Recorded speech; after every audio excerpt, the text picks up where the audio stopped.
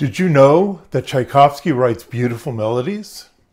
When most people think about Tchaikovsky, they think about big, bombastic orchestra works, like this.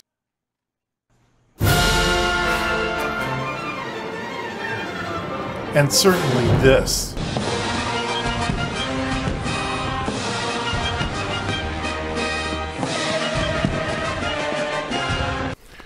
But what amazes me is his ability to write simple melodies.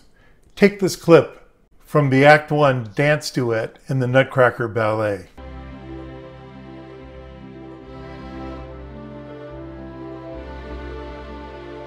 Tchaikovsky makes a melody out of just 4 notes. But it isn't just the simple melody.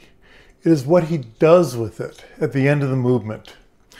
He inverts the melody and does a chord progression in contrary motion, and it is just stunning. My favorite part of the ballet score. Listen.